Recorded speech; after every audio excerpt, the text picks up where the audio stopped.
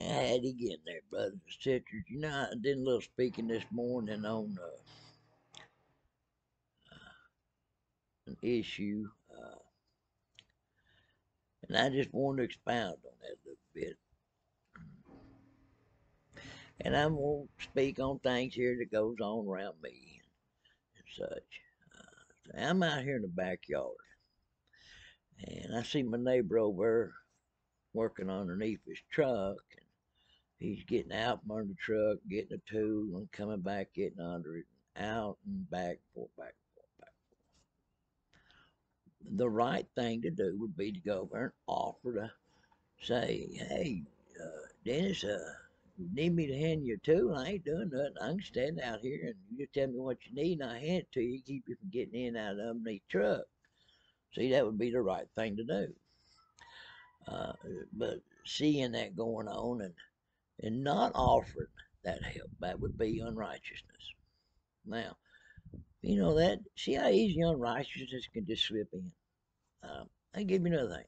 Now today it's in the mid 40s out here, and it's brisk because the wind's blowing. And but my dogs, they enjoy the yard. It's sunny.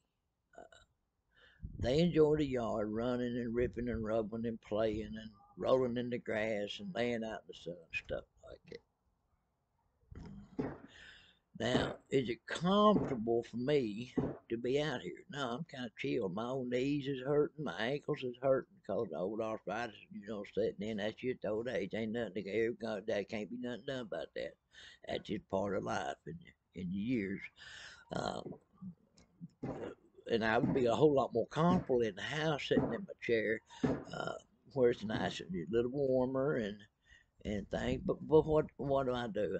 The right thing would be for me to put on some sweatpants, put on my old blue house robe here, kind of keep me a little warm. Still cool out here, and and take my dogs out. You know, uh, that's the right thing to do. Do I always do that? I kind of fall short in that area sometimes.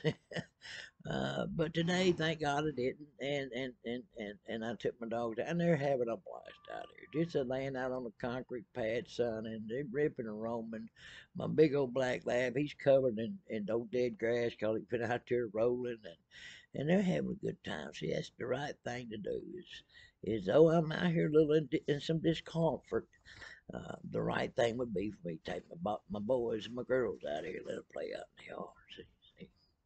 But I could, say, well, man, it's 45 degrees out there, and the wind blowing, and man, and just choose to sit in the house. See how easy unrighteousness can slip in, or doing the right thing. Um, it's when we don't want to do things that gives us a little discomfort. Them's the greatest works, to me.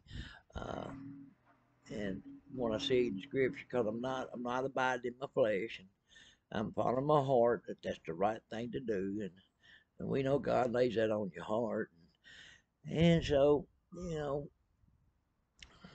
another example. You're leaving the grocery store. It's 110 degrees. Ooh, it's hot. You got your ice creams and your milk and your butter, and you want to get home and put these things in the refrigerator.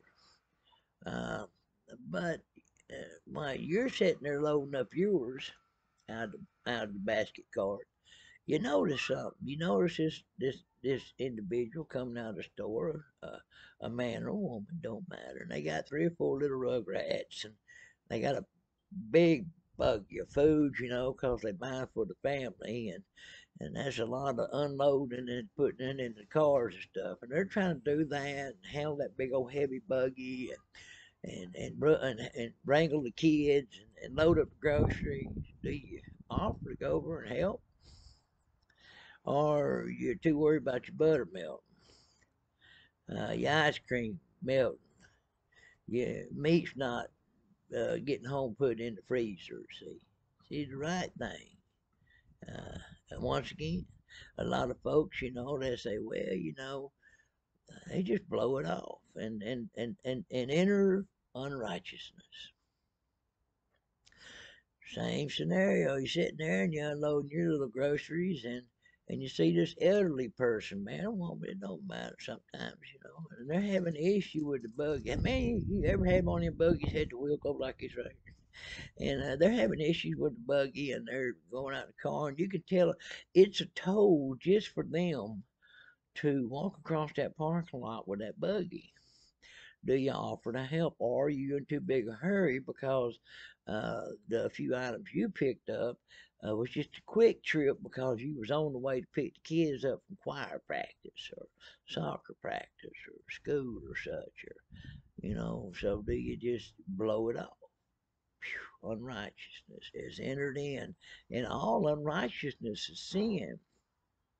Now, this is for the saints. See, our lifestyle is supposed to be different than those out there out of the house of God. Our lifestyle and our heart is supposed to be filled with kindness and goodness and generosity and hospitality and such ways.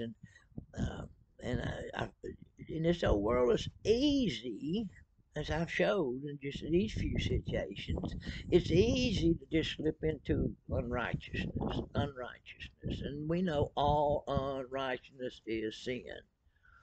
Someone knows what's right or the good thing to do and don't do it. To that man, it's a sin.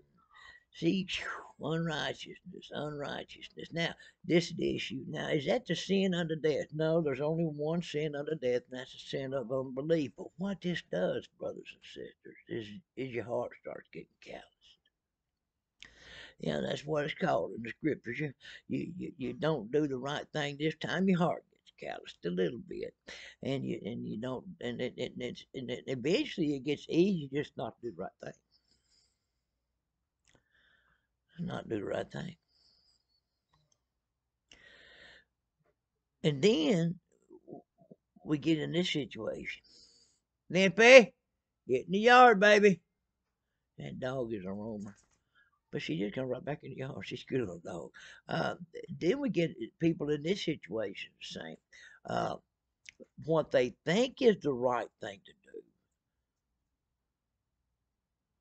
Wow. What do you mean, Brother Anthony? Well,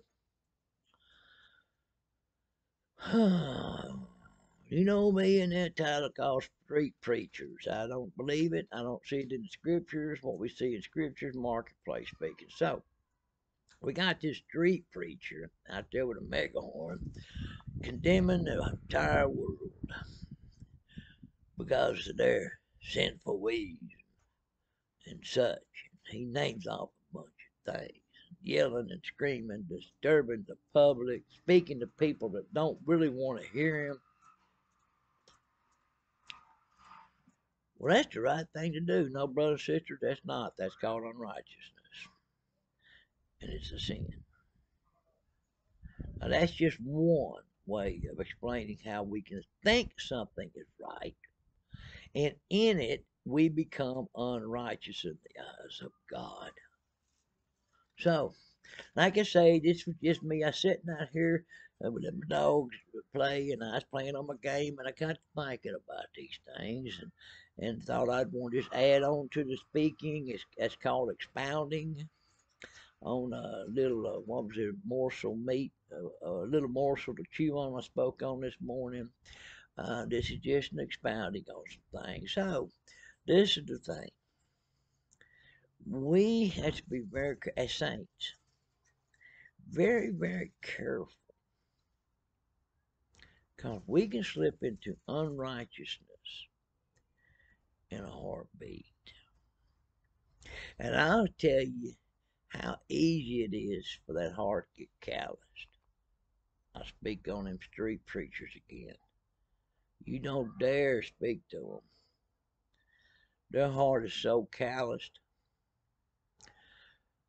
they'll start calling you all kind of names. They'll start using God's word in a misuse. Lippy, yard. They'll start using the word of God in defense of what they're doing. the heart's calloused. So, hey, love y'all, praying for you, and I'll see y'all next time around.